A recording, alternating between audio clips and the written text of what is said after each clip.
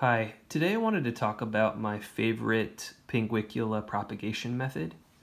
So I saw this online, probably at the International Carnivorous Plant Society Facebook group. There's a lot of good information there and people having discussions if you're ever looking for different care info or, anything basically. But yeah, this one was a strange one to me when I first saw it, and it's been so successful that it's not like slightly my favorite method. It's far and away my favorite method. So just wanted to share it. So basically, you take a ping pulling, and I have a closed container here. You can see some with some successful propagations in here. So this is a to-go container from like sauce. I didn't, this is a new one. I didn't get one and wash it out or something. But it has a few holes poked in the top. I think there's 2 in the top here. I then have a little label. And I have a piece of paper towel down in there too that I've wet. So I'll open it up. And basically what I did is I laid the pullings on top of this paper towel. I'm going to zoom in just so you can kind of see what's going on here. And basically took a spray bottle and I sprayed kind of like you would see here, like anytime it got a little bit dry, just to kind of keep that medium moist. And it's paper towel, it doesn't need a ton. But you would lay the pulling like you would with any other ping propagation method where you kind of take the pulling, you lay it down, sort of like the tear end kind of down. It doesn't need to be poking down, but just kind of resting down. And you kind of wait, try to keep it moist, and then just sort of wait for it to propagate. But like you're seeing here, this is really successful.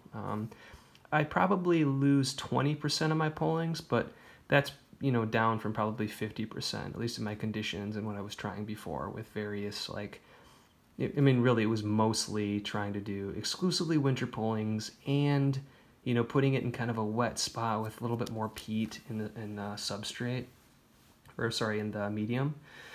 But yeah, I'm gonna take these. I am gonna plant at least one of these, and I have a new sort of pot set up here. I'm gonna zoom out. New pot set up here. I'll take some of these out and just make room, but I'm kind of knocking everything. This here, I have these tweezers. I'm just gonna pull out. This should be zecheri. And this has been here for a super long time. Like, it's been in here too long. But I think it's kind of a good thing too. There's no urgency really, like when they're ready. So honestly, I should probably clean this up. This is a bad example. Let me take a kind of a cleaner one, and I can get back to that later. This is oh man, this one is just, it's kind of so successful. There's like multiple plants. Let me just try to grab one. Hopefully I can just grab one, and it's definitely a little bit attached to this paper towel, but like with ping roots generally, the roots aren't such a big deal. Like, it can usually stand to be banged up a little bit. I'm going to put this one off to the side because I'm probably going to end up planting the other one in there. This is hemiepephytica. Really a favorite of mine. So definitely check that out if you are familiar with it. But I'm going to plant it in the substrate here. Then I'm going to kind of show you with a pulling what to do. All right, so this one's really planted up. I'm going to put this with the rest of them. I mean, it's not planted too deeply, right? It's kind of a small one, but I think this one will be fine. It's really vigorous for me. Again, that's hemiepephytica.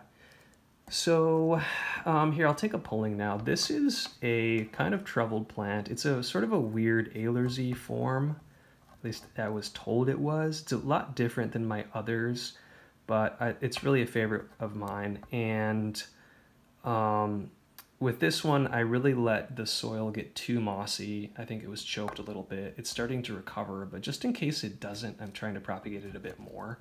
Anyway, so what I'll do here is I'm going to take some of the lower growth. Let me just clean off my tweezers. Take some of the lower growth. Just pull a leaf away, and I'm going to look for ones that are still alive, but hopefully aren't too attached that I end up damaging the plant. I'm going to hold the top and then kind of tug on it, but not so hard that I'm going to damage it. I think you just have to kind of get a sense of this, like pull a little bit. If it breaks free, I think I'm gonna go for this one. Yeah, this one's okay. You know, you can damage the leaf a little bit, but it's one of these things kind of like mini succulents. Like you'll pull a leaf away and you'll get a little bit of like meristem or some kind of, you know, some tissue. Some of the pullings don't work, but with this one, this should be quite enough to give it a good try. So I'm gonna go back to my pot here that I've kind of like messed all up. But even in such a crowded little pot like this, I can put this down here, kind of rest the leaf on the top. So I'm kind of gonna go a little bit closer, just so I have that part that was attached to the stem, just so it's like touching the wet paper towel. And then I kind of want to at least give it the light, right? So make sure it's not obstructed.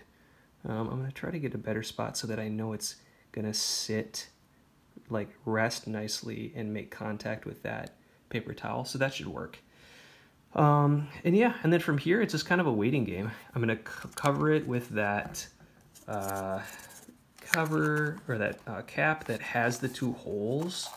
And then I would definitely mark it. I'm not going to do it in this case just because I know what it is already. I don't have that many in here, but you should always mark things, okay? Do as I say, not as I do, right?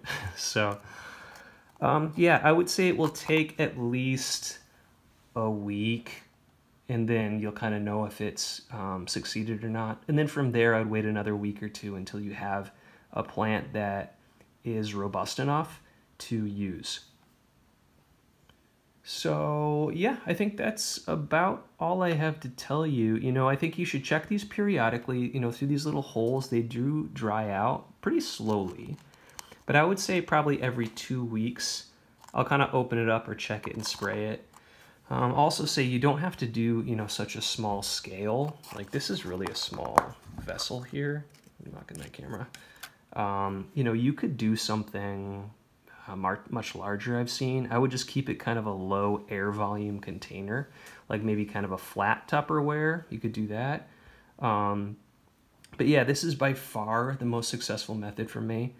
You know, there are other methods, of course, but yeah, this is definitely worth a try. Definitely easy. I mean, and like you just saw, I don't even replace this paper towel really. Maybe I would get better success or something, but I haven't replaced the paper towel in, I don't know, gosh, months.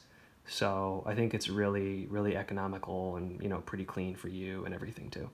So yeah, hopefully you'll give this a try and have many ping babies to share with friends. All right, thanks a lot. Let me know if you have questions.